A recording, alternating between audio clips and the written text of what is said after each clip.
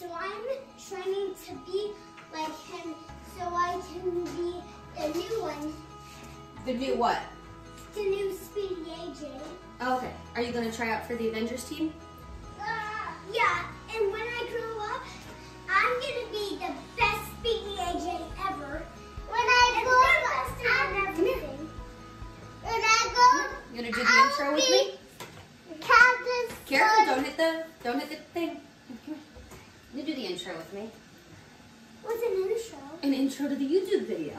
Oh, did I? Say hi.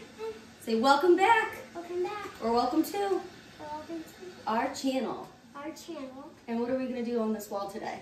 We're gonna draw some stuff. Some stuff? Anything specific? Mommy's going to do a mural of mountains on this wall. Yeah, and I can draw some stuff. Are they going to be big? Yes, they're going to be big. And is a person. All right, well, let's get started. Yeah. So I started with the mountains in the foreground. I made these the smallest and the darkest mountains in the range. I kept everything as simple as possible because I was freehanding the mural.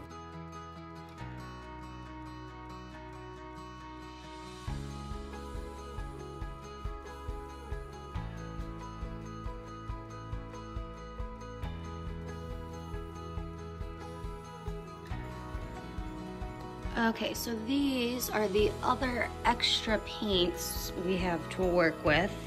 I'm thinking since these are kind of blue tones, they'd be good for the sky. And then I just need to figure out which variation of mountains are gonna go next. So it's gonna go from darkest to lightest and then like a sky. The lids, I think.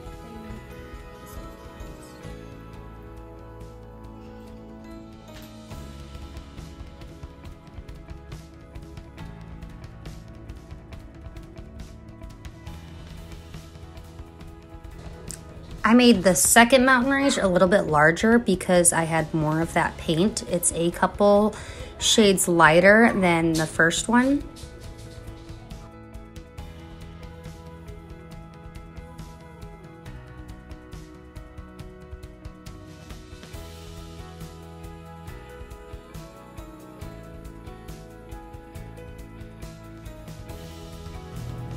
Unless the Jackson Pollock vibe is what you're going for, I suggest putting a paper towel over the can before you start hammering the lid in, or else the paint will just splatter everywhere. I worked on the sky next. I started at the very top and I went about 1.5 to 2 feet down. I did keep a couple of areas blank because I knew I was just going to be painting the third set of mountain ranges over that part anyway, so I wanted to save some blue paint.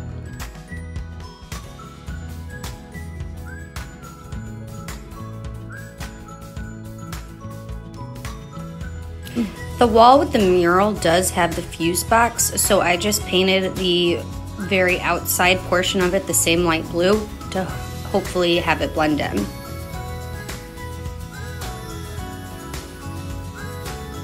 The third and final mountain range is the lightest because perspectively it would be the one furthest away.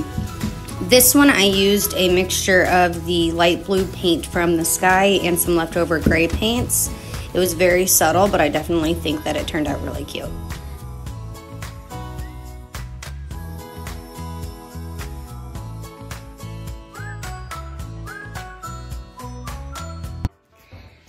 I feel like I've been working on this playroom for months. It's just an unfinished basement that we're trying to make a space that the boys can come to and play.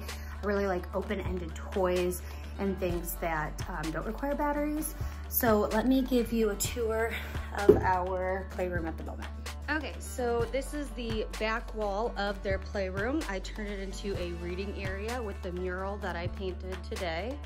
And then this area over here is the arts and crafts. This piece was given to us secondhand, and then that is from AJ's like first Christmas. This is an unfinished basement, so I hung up the drop cloths from Lowe's and I just used little finishing nails.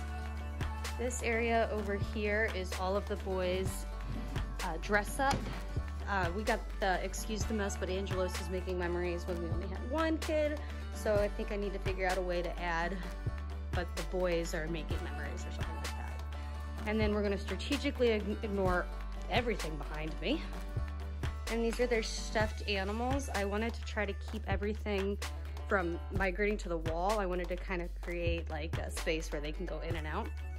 And this is their favorite play kitchen. And then this bench my father made me when I was younger. So all their play stuff is for the kitchen, is just in there. I think I'm eventually going to sand this down and paint it and maybe just keep my name on there, but I haven't decided yet. Their play kitchen is double-sided. They like to play kitchen and cook, and they like to pretend they're at a restaurant, so I wanted to keep that off the wall so they could play with that. These little rugs, this one is just from IKEA, and I put their rocking horse on there, so inevitably when they fall off, they don't hit the concrete floor, which next project is going to be painting everything up top black and painting the concrete floor. So that's this side. Eventually the boys are gonna have to migrate out of that side. Oh, they're yelling. Sounds like one of them's on top of the other one. So eventually the boys are gonna have to migrate out of that area because Mike wants to turn that into like a game room. So that is how we transformed our unfinished basement into a playroom for these little guys.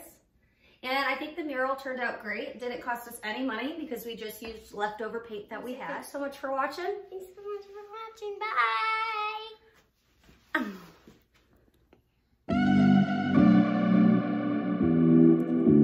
Day one of the